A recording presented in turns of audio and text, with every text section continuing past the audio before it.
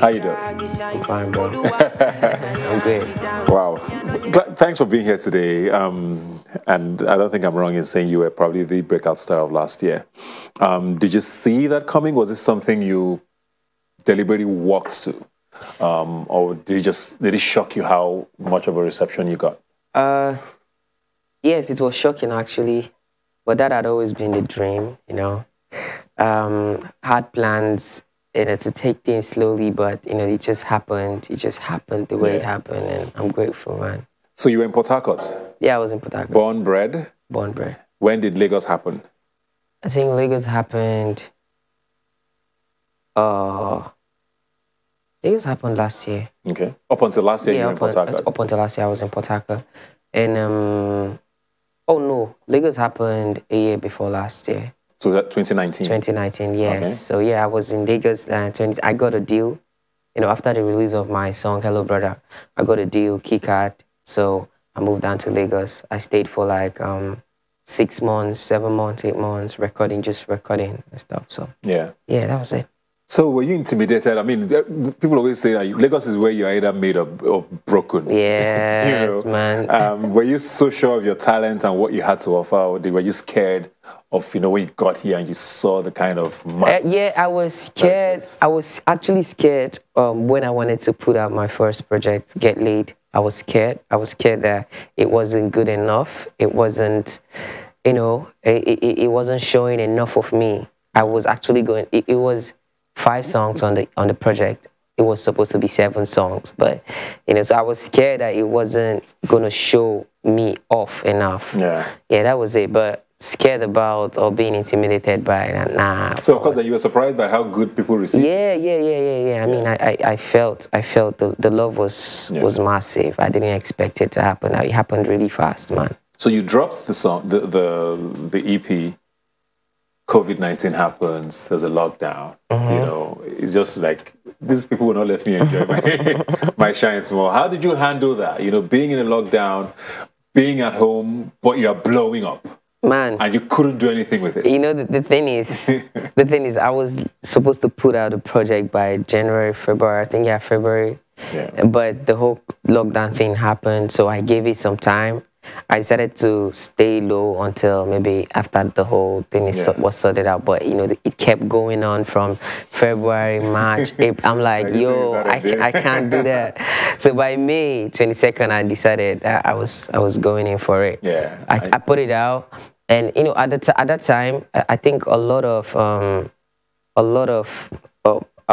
songs were not popping at the time. Like a lot of projects were almost literally going missing because everybody was just talking about coronavirus and stuff. But you still found a way. I did what I did, and And then you dropped the second EP. How did you drop 2 EPs back to back? Man, actually, I'm just the type of guy that makes music and put it out. I'm not so much of the technical guy. That was why I could put out a project during the lockdown. I'm not so much of the calculation, when to business and all that. Like, why not you could have put these 2 EPs together and given us one album?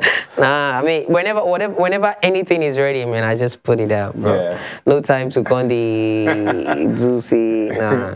How's Port Harcourt these days? Hey, it's been a while though. Yeah, it's been a while. Do you miss it? Do you feel like you betrayed the man? No. I miss my city, and they know say I miss them, man. Yeah, I miss my city so much, and I'm hoping to go back like real soon, like go visit, see my people, see my mom. It's been a long time since I saw her. She's back in Port Harcourt, so.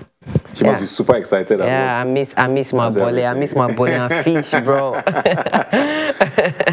What about Burna Boy? There's been a lot of talk about Port Harcourt boys. There was some people trying to whip up some conspiracy theories even a few months ago. Oh, for real? About tweets doing what and what not. How's the relationship with him? I know you guys met up recently. Oh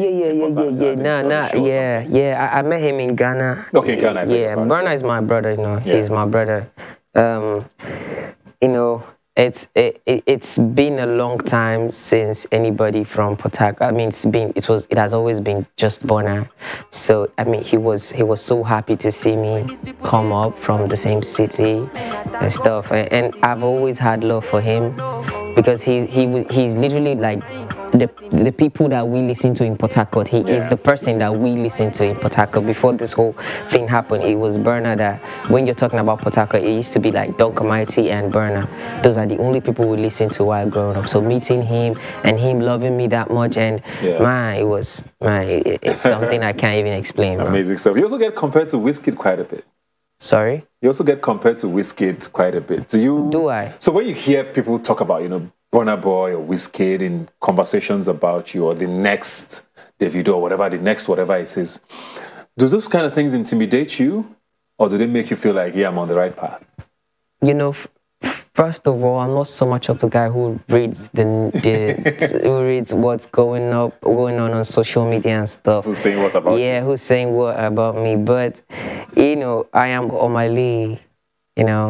I'm nobody else apart from Omah Lee. So if I'm going to be anybody, man, I can't say what I don't have. Like, what I have is Omah Lee, so that's what I'm definitely offering. So yeah, that's it though. So we've been to Port Harcourt, been to Lagos, been to Ghana. We of course have to talk about Uganda, which was such a crazy time for a lot of us here. Man. So I can't even begin to think of what it was for you. There are a lot of people who have blamed you, saying there was a pandemic. You should have known not to travel, to go to a concert at a time like this. So tell us about, what led you to even be there in the first place, and how all of this ended up being what it became. Uganda it was such an experience, it's a lot. It's a lot that happened. I went to Uganda for an event, Did you get clearance for that? Yeah. No, we went legally, completely legal, and it happened the way it happened. Yeah. I really cannot start picking out details, but there was supposed to be like COVID clearance, everything was sorted out before we got there. As a matter of fact, the police were present and everything, and we did the whole thing. But it has happened. It happened the way it happened. I learned. It's something that I learned a lot from, and I moved past it already. So yeah. So you've learned. So what did you learn from it? All right. I mean, details of Uganda is in my album. I'm trying not to talk about it so much. I'm channeling the energy to making music with it, the whole experience and how it all happened. So, yeah, my album is coming up. I mean, a lot of us were saying Thames and Omah Lee, their next singles or albums are going to be crazy. But I mean, at the time, it wasn't particularly funny to watch, because we were not sure what's going on. Uganda is not particularly the best rated country when it comes to human rights. So people were not sure how this was going to end. So just that's why I want to know, you're talking about lessons and all of that, and what people perceived about you being there and why you went even in the first place. With the police holding on to you guys, how were you treated? Were there things that happened there that, I know like you say, you're saving them for your songs or for your album, but just wondering what being there and being in police custody was. Like I said, it was such an experience. I cannot best describe. I'm not so much of the talk guy. Yeah. I cannot describe it best here. I mean, but maybe when you listen to the songs when I'm talking about the experience, maybe you would feel it better. But it was an experience that I learned. I knew that a lot of things changed. I felt different after the whole incident, and I learned a lot of things. And I think it's just best you guys listen to the songs when it's out. So Do you regret going to Uganda?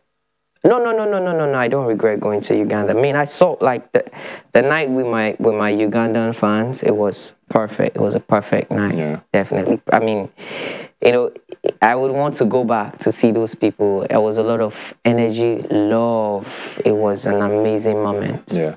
Looking back now, I mean, yes, you got clearance, but thinking about the fact that there's COVID, there's a pandemic, do you think it was probably not a good idea to perform that? Oh, yeah. Maybe if I had known that it was going to turn that way, I would have just stayed back. Yeah, but, this was your first international show? Yeah, this was my first international show. I didn't know that was it, everything was looking good from the start, but it seemed like there was some kind of miscommunication with this and that. And when is this single or album dropping? This year. I don't have a date. We need to hear the stories very soon. Yeah, this year. I don't have a date, but definitely before this year is over. Yeah. Did you and Thames become closer after this? Oh, Thames, man.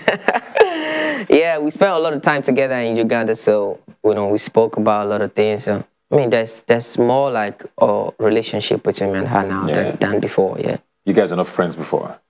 Nah, we were not friends before. Yeah. The whole Uganda thing brought us together. Are you guys going to be doing a collaboration? Pretty soon, maybe. I said it maybe there.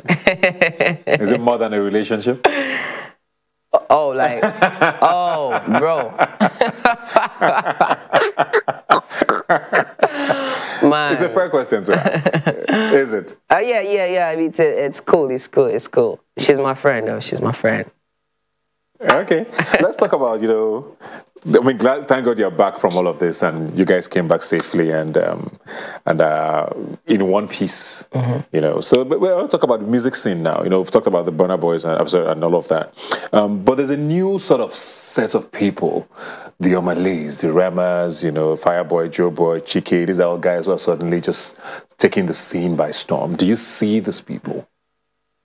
Or what do you think about them and the scene, the new guard of the Nigerian music industry? I feel blessed being and I hope every other person feels the same way. It's a blessing actually to be part of the new guys who are trying to sell African music to the world. Like, there is actually like a group of legendary guys who have been doing it for years. So it's a blessing to be one of the new people to join the crew of the people who sells African music to the world. Yeah. So it's a blessing to me, and I feel like we're doing really good. We are. Who's your favorite? My favorite artist? Yeah, of this new guard. Oh, bro. Man, I think it's Omah. Don't be so cheesy. Yeah, I think it's Omah. Yeah. I don't have like a favorite. I listen to everybody. I'm a music producer, so I listen to almost everything. Do you produce your own stuff? Yeah, a lot of my stuff. Not a lot though. Recently, not a lot. Do you produce for other people? No, I don't. Why not? I think my music is just personal, man. Yeah. It's personal. What would you call your genre of music? Is it R&B? Is it Afro? What is it? See, that's literally putting me in a box, and that's what I don't like. Sometimes I do, at the end, what we Africans, what we Nigerians export is Afro pop, Afro beat, Afro fusion. It's Afro at the end of everything. Yeah, but, I don't like to just, put a small box behind I think music is really priceless and really big to just put in a little box and say it's R&B. But it's also good to have give yourself an identity, and you're probably yes. I mean, everybody could. I know you're asking the question now because you don't know what to call my type of music, right? Yeah, I mean, definitely you're asking me that question because you don't know. So it's best we just everybody pick what they want it for, what they want to listen to it for. Yeah. Because if you say R&B, I think you just put me in R&B, whereas people are enjoying it as dance hall and stuff. So I just don't like to put so you just take it for whatever you want to take it for. Listen to it, enjoy it the way you want to. What's the ultimate goal for Omah? Like, what's the plan? For this Omah guy, for the music, for the brand. Like I said, I don't like to put boxes or limits to. I could say, the plan is to become the biggest artist in the world, but then I become the biggest artist in the world, and it's not even enough anymore. So there's no need, bro. There's no need to put a limit. So yeah, man, just run with it, man. I enjoy making music. I enjoy see people happy, smile, listen to my song, dance, and. So, man, I just keep doing that, and it takes me to wherever he wants to. So, are there plans to ever drop an album? Because you say you just dropped. Yeah, I said an album this year, definitely. Because I don't know, it might not be an EP in February. No. Take these 4 songs again. No. So you're dropping an album this year? Yeah, I'm dropping an album. Definitely an album, but you don't know when this year. Yeah, I don't know when this year, but definitely I'm dropping an album this year. Nice. Looking forward to that. There's a lot of pressure. I mean, because when you start off your career with such amazing songs, or the kind of EP that you started off with, there's some sort of pressure from people to say, okay, the bar is now so high that you can never drop below. Do you feel that pressure? No. Sometimes I feel like, I've always been that guy who criticizes my own music a lot. But I don't feel all that pressure. I just you know, keep doing what I have to do. Definitely, I'm moving from point A to point B. I'm still the same Omah, but the me before isn't the me. The person that the people see before isn't the person that. I mean, a lot of things have changed in my life, and my music is basically like my life. So my music is definitely gonna keep changing as much as I'm changing. I don't know if you get me. So yeah, I mean, if I move from point A to point B, I have to make music that comes from point B. It's all about what is happening right now. Yeah, exactly. Yeah, so that's it. So yeah, that's a very smart thing to do for sure. Before you got into the industry, who did you see as, you know, the guy that you liked or wanted to be like or looked up to in the industry? Oh. I mean, one person. A couple of people. One person, yeah. One person that I've always inspired me had been Drake. Drake had always inspired me, but then, you know, I listened to Olamide, you know, I listened to Files, I listened to Wiz, Burna, like I said, Davido. These guys are like big inspirations too, you know. Yeah. Any of them you're going to be collaborating with? I think I already got a collaboration with Olamide. Yes. Yeah, and I have. Talking about your album, yeah. I got in my album. I don't know yet. My music, it depends on how it flows, you know. Yeah, I might be making a song tomorrow, and it feels like Files is the best person on the song, and I just maybe, you know what I'm saying. Yeah. What about women? Do you get a lot of attention? Does it? And I mean, I think that's not a very smart question to ask, because definitely you get a lot of attention. How do you handle the attention? Is probably the question I should be asking. Man. Because it's definitely there. Yeah, the kind of songs you're saying appeal to a certain kind of demographic. Yeah, you have to admit. So there's definitely that, and there's DMs been sliding to. It's easier to try to reach. Yeah, definitely. Yeah. But you know, man. I enjoy the love. I enjoy everything. You're laughing because you can see the guys, now, the guys, the ladies, everybody that been supporting me, that been showing me love. I mean, I'm enjoying the attention and everything. So, So are you single? Oh, yeah. Oh, man, I'm single, man. Single for life. For life. I got you. I'm single, man. I'm single, yeah. No plans to get in a relationship? No. No plans yet. No plans. Awesome. Well, thank you very much. Looking forward to the album this year. I wish you gave us a month so that we can hold on to you. I'm going to bring it out in December when the year is over. Hopefully it comes out soon enough. But thanks a lot for being here today. Wishing you all the best. And hopefully you gave us the remaining Uganda gist. Yeah, definitely in the album. We're very thankful that you got back and got back safely. Thank you very much. Thank you guys for having me, man. Thank you, bro. Thanks for being here. All right, thanks. We'll take a break now and be right back. Please don't go away.